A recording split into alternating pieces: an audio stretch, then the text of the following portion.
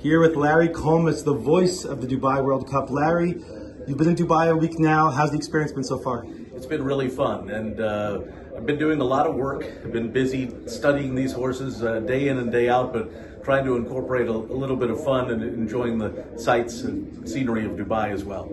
In terms of the races tonight, the first race we kick off with the Arabian race. We did a little research. It's been about 30 years since you called the Arabian race. How are you feeling about that? Yeah, I think it was the Northern California Fair, probably at Santa Rosa.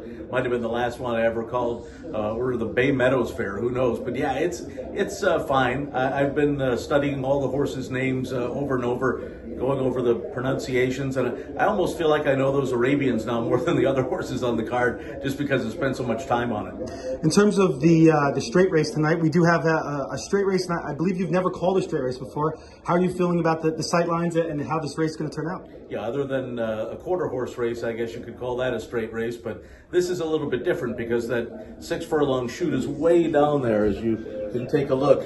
It's 6 furlongs away. And so because of that, you're going to have a different perspective, and there's always that possibility that the field splits, and some of them go inside, some of them go outside.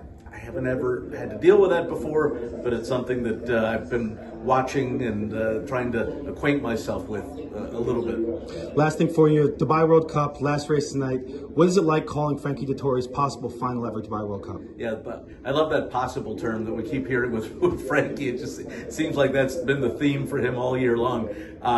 It is definitely big on my mind what I'd like to do. You know, if Frankie does win the Dubai World Cup, I think it would be just so cool to get a chance to call his finale, and hopefully I'll get a good view of the final Dubai flying dismount.